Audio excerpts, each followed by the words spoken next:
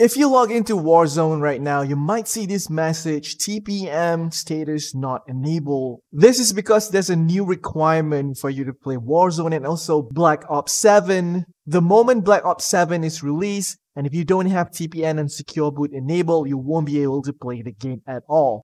So in this video, I'm going to guide you on how to enable this setting. Firstly, click on your Windows Start icon and start typing MS Info. You want to be looking for the secure boot state and make sure it's enabled or turned on. If it's not, it'll say turn off and you have to enable it. Before you can enable secure boot though, you need to check your BIOS mode here and make sure it's UEFI.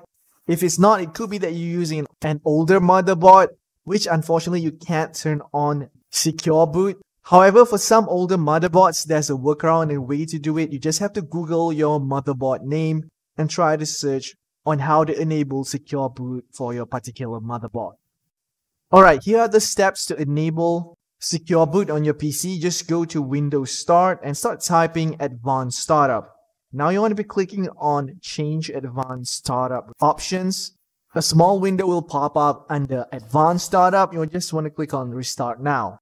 After that, your computer will restart and your screen will turn blue. And now you just want to click on the Troubleshoot option.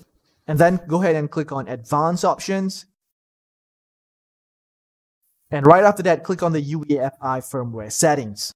Your computer will restart once again, and this time it will show you the BIOS setting page.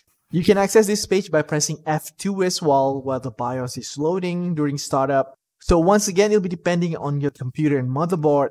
I'm using Asus right here. And if you're having issues to find the options on your motherboard, best to just search on how to enable secure boot on your particular motherboard model. But generally, you want to be clicking on the advanced mode, and then you want to be clicking on boot, and right after that, click on secure boot, and you just want to make sure it's enabled. If it's not, just enable it and then save. Just exit BIOS and just save your settings. So that's a quick guide, nice and easy. If we help you, don't forget to hit that like and also subscribe. I'll see you in the next one. Take care.